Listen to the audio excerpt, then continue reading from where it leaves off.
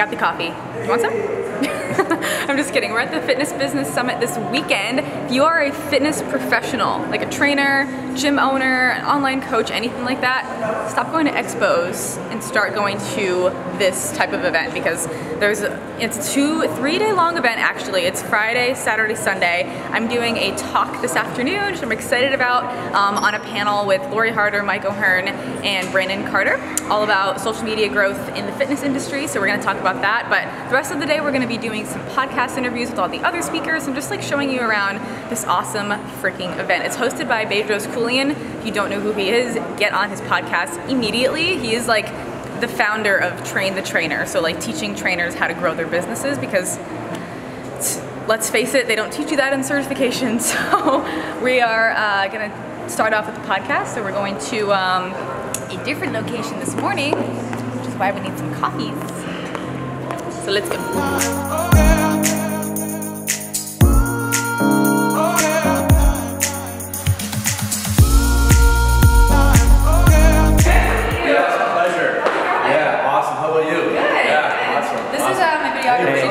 Pleasure. Nice to meet you.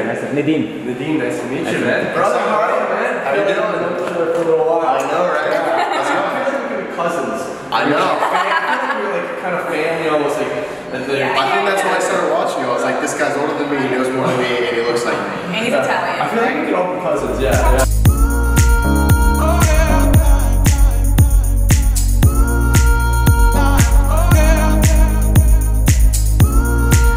By the end of the year, I wasn't competing anymore, and it was to a point where I was like, what am I doing? I don't have my own thing. I don't have a business that's just mine. Like I have this awesome running YouTube channel and affiliate business, but I felt so like my page wasn't me. It was like me promoting stuff all the time, that it's easy almost to accept that and say, yes, I will get paid, but I'm like a powerful woman and I'm a powerful influencer and I have a lot of influence on people because of what I say and the way that I think, and I've accepted that. Yep. And I felt like I wasn't using my gifts to the fullest of their potential.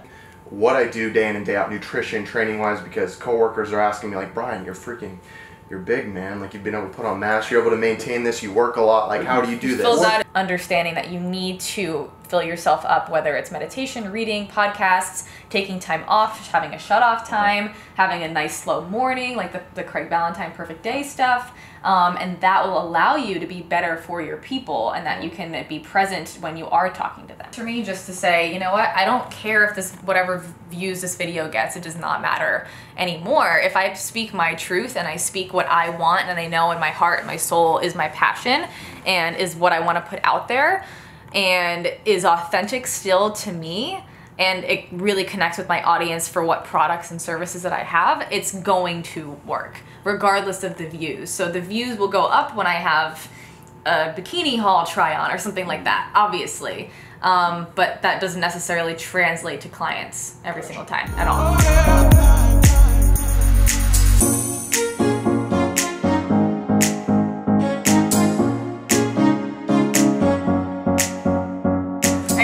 Wrapped up a really good podcast with our new friend Vince. If you guys don't follow him on YouTube, he has like 300, 400,000 subscribers. If you're a dude, go follow Vince. He is mostly guys over there. But if you're a girl, I'm gonna go follow you. I'm gonna be part of your 10%. We have a lot of ladies who are now coming on over, and fitness pros, and they want to take their passion expertise, and they want to build an online business too. A lot of ladies who are like postpartum. Oh, awesome. Yeah, who want to transform their bodies after having babies. Well, he talks about the 5 M's, and his 5 M's are muscle, mission, money, muscle. Well, they actually, we got to get them in the right order. Oh, there's an order? Yeah, because there is an order, because they're built, I kind of describe them as being in different seasons of life. There's muscle, mindset, money, mission, and then marriage. Muscle comes first because that's the easiest to build. That's true. It's the first entry. And marriage comes last because that's the hardest one, right? It's easy to get into a marriage. It's hard to get out. You don't want to get out. Right. That'll cost you a lot. That is true. Well, anyways, we are going to head to not the expo. I literally almost just said expo. We're going to head to the event now. And I don't know who's going to be talking when we get there. We'll find out.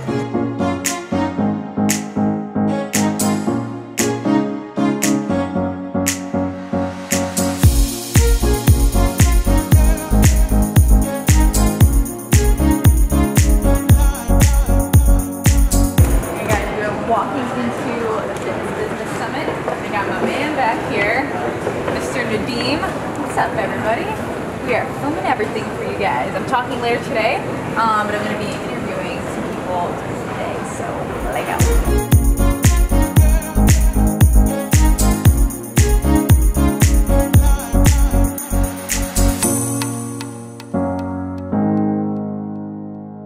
Okay, I am here with Amanda Bucci, and I'm going to warn you, I have a joke on Sunday morning in my presentation about Amanda Bucci, so it's, yes. Interesting. Yes, so. I'll be there waiting to hear it. Tell me like the #1 thing that you think people should do at a fitness business event or any event to get the most out of it. Make selfie videos with everybody that they possibly can.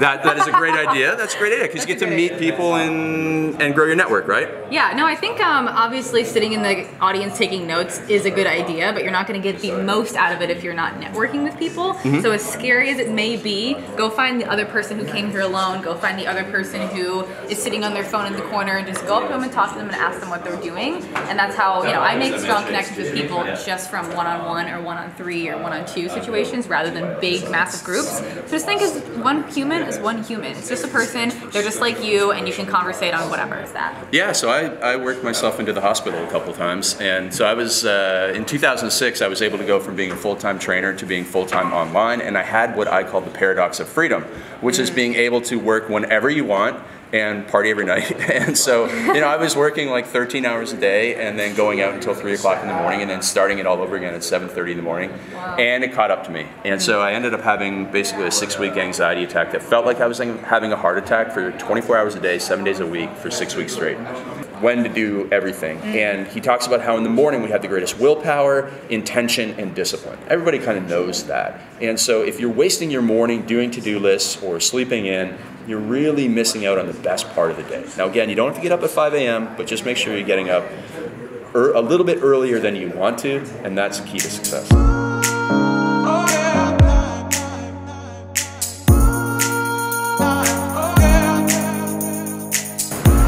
We're going up to the event just to see what's going on. So spending the day interviewing all the speakers, and then I'm talking, but I want to see what's going on at the actual event, don't you? Tomorrow? Yeah, tomorrow, yeah. Exciting. I was walking through, I was like, she's in the country, I saw her. Oh yeah, I got back yesterday. You're kidding me. Yeah, I flew back from Mexico. Oh my god. Fun little vacation now. Yeah. Well, I'll see you guys later. Yeah. Okay. All right.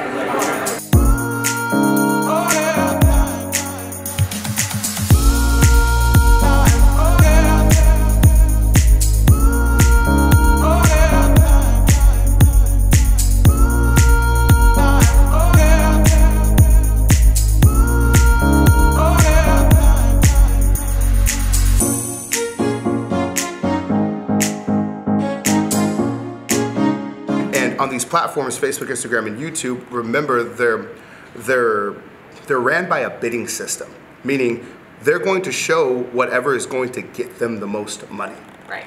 And so your free ass is not making them money. Therefore, they have no incentive to help you. And for you to think that they deserve to show your shit is the most selfish, entitled, and an arrogant thing ever. If somebody just came into your business and said, like, give me your time, give me your product, give me your service, I'm not gonna pay you anything, you would just be mind blown that they would have that expectation, but yet you expect that of the social platforms because they're big. So now they owe you something. It's the fucking stupidest thing ever. So what people gotta realize is you gotta pay to play. And the only reason why you're afraid to pay is because you don't know how to get a return on your money. So for example, if Facebook said, give me $1,000 today, you'd be like, I'm giving you $1,000. Mine. But if they said, I guarantee you, and here's a notary and everything, that you're gonna make $2 grand back in 2 days if you give me $1,000 today, where do I sign? You would do it right away.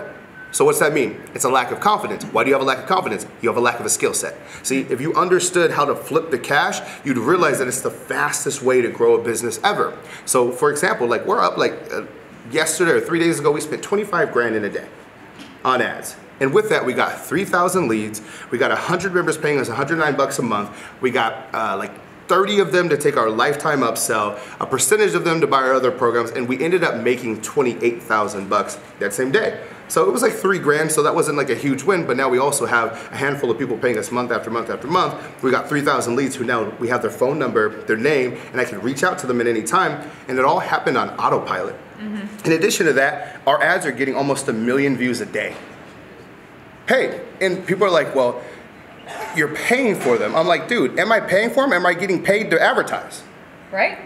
Like, I'm not paying for shit. We're making money. Right. So like, that's what people don't get is, you're not afraid of advertising, you're afraid of not getting your money back. So if you're doing fitness. Let's do people who are interested in getting a better body or be healthier. So curiosity, right? So, hey, what's up? Like you go to the YouTube ad and you want to break down the fourth wall, meaning you should actually talk to the camera in your YouTube ads and your Facebook ads, because people, first of all, they buy because they like you, so they need to understand your personality, and they also want to know you're talking directly to them. Please stop acting like you're not actually talking to them. And then how you leverage curiosity is you hook them. We're saying something like this. You take their biggest problem, which is, hey, you're trying to gain 10 pounds of muscle, but you're struggling to do it, right? So that's the problem that they're facing. So in the beginning of your video, you just say, hey, what's up, it's Billy Jean, and right now I know you're struggling getting that extra 10 pounds of muscle that you've been wanting. So come with me, I want to introduce you to Steve. He just put on 12 pounds of muscle in fucking 3 weeks just using this simple fucking formula exercise. I don't know, whatever the fuck it is, right? Just literally like any form of curiosity.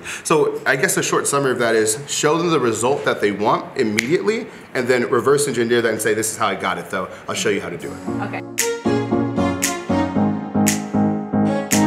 Amanda and I were talking about like different ways to like ask questions. I'm a lot more on the fly, and I think she's a little more structured. How do you prepare your questions ahead of time? I literally, it's funny, like some people spend like an hour, I'll spend like 15 minutes going through their most recent stuff, like reading what they have to say, and then I'll just like, once I know what their expertise is and what their zone of genius is, I know exactly who my audience is and what they're gonna need from them. So that's why I was asking Billy, like, my people are like this. They need this support from you, they are feeling this way in their marketing and their sales, whatever. And that allowed him to know how to speak. Tailoring the conversation. Yeah, because like I know who my audience is and what they need, and he could be like, okay, I get that, so I'm gonna change what I say a little bit to be tailored specifically to my people. I guess I do a little bit of that, but if you're listening and you're into more like the question and answer type format or podcasting, just research the person a little bit and get really good at being a listener. Be a listener, because then you know how to just like respond instead of just waiting to interject in the conversation. So, do you think of questions as they're talking? Yeah. I'll get like one or two, and then from there, I'll just listen to the keywords, and then I'll like benchmark it in my head. It's like a masterful like listening and being engaged with what they're saying, but also thinking of the next question without stifling over what they're saying. Like you want to keep listening the whole time.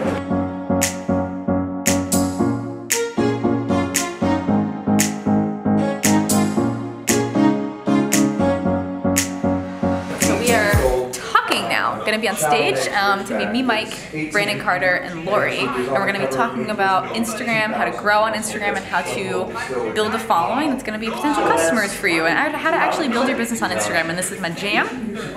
So let's go.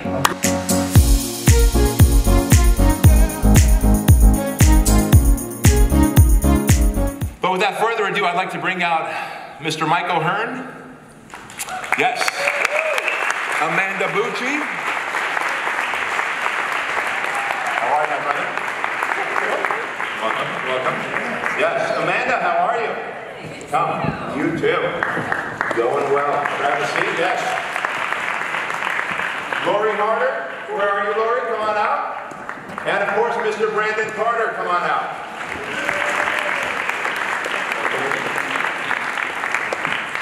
Hey, brother, how are you?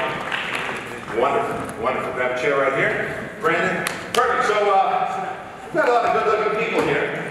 So I'm going to guess one way to build a massive social media following is to be amazingly beautiful. Amanda, what are the 3 things that someone would need to know to start a social media following that can grow organically?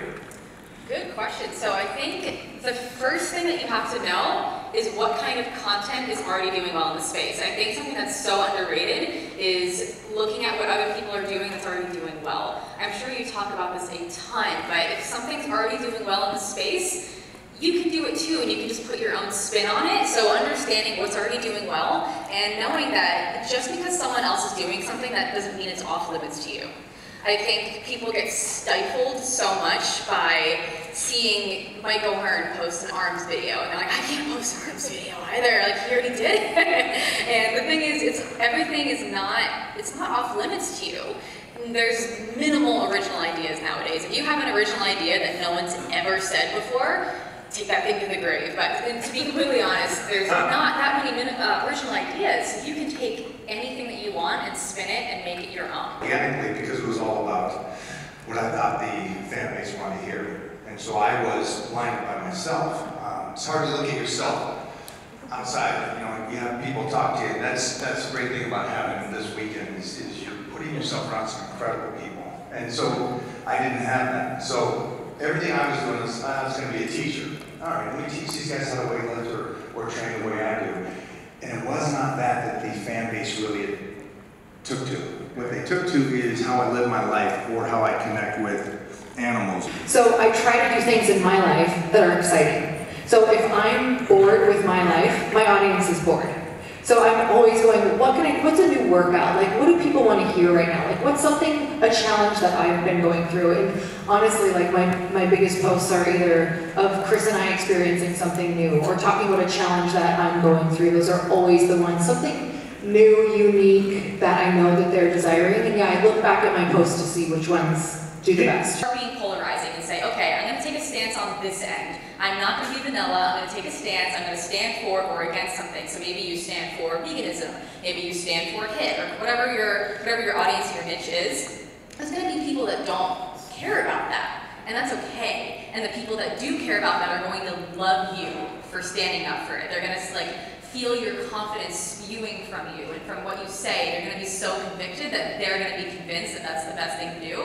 And you don't have to bring everybody on your side, but the people that do find you because of the fact that you're so convicted and passionate about what you're talking about, they're going to love you, and then there'll be other people that are like, screw you, and then they can just unfollow, and it's totally fine. But just separate out your personal slightly from your personal brand, because as much as your personal brand is yourself and your dogs and your family and your life, there's also a small separation of like, this is also, for the growth of my business and the growth of my impact and my message. So just expect the troll comments to come, and then you can utilize that and just be confident in what you're saying.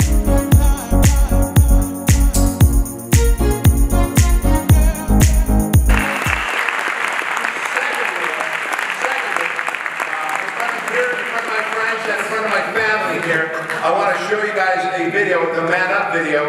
Austin, can you cue that up real quick? And then we're going to wrap up the day right here. And I want you guys to all see this with me for the first time. I haven't seen this either. It's the little Man Up video we're doing.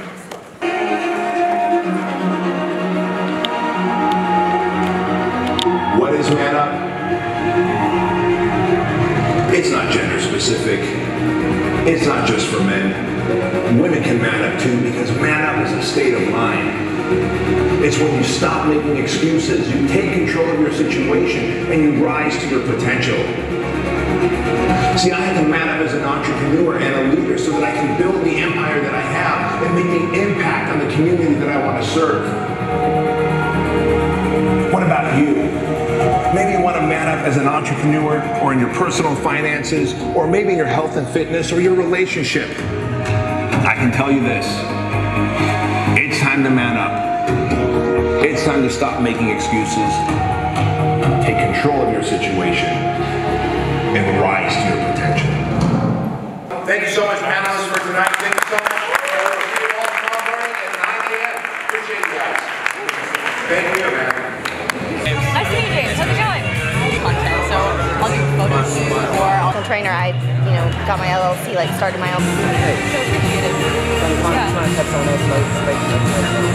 Just wrapped the panel talk, and it went so incredibly well. I feel like this is such a well-run event. If you guys don't follow Bedros yet, and you are a fitness professional, please go follow him. It's almost like His audience is a lot of men, and then there's some females, but I feel like so many people need to follow him because he is like the solver of all the problems when you feel like you've tried so hard, when you're just a trainer or you're just an online coach, and then you feel like you're not making any revenue, and then he's here to swoop you up and fix all your problems. So he is amazing. I think we talked a lot about social media, but I feel like the main message that kept coming back was that you really don't need to focus so heavily on just growing your social media following.